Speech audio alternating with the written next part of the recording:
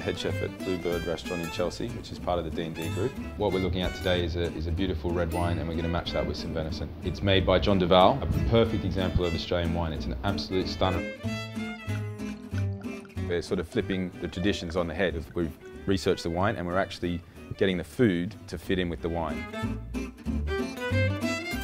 With choosing a meat like venison, because of the fat content really in venison is quite low, it's very low actually. The John Duval wine here is just got just the right amount of tannin, so you've got that little bit of dryness that you need with your meat when you're eating it, and also has the spice and flavour of a Pinot Noir and had that little bit of fruit that just helps bring out all the little characteristics of the venison.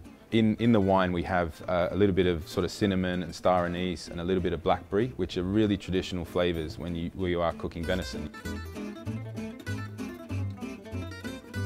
The venison dish is first salted in a special spice salt, which has all the juniper, cinnamon, star anise, a little bit of rosemary, and then we have a little bit of pickled veg running through the dish as well. It might be a little bit acidic, but it's got the fruit content in the wine that the blackberry sort of counteracts that, but also in the pickling liquor you've got the Asian spice as well, so it does run through the dish quite well.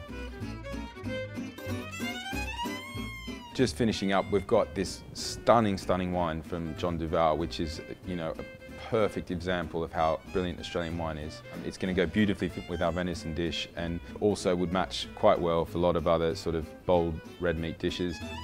All the wines are available at the D&D online shop, also here at Bluebird.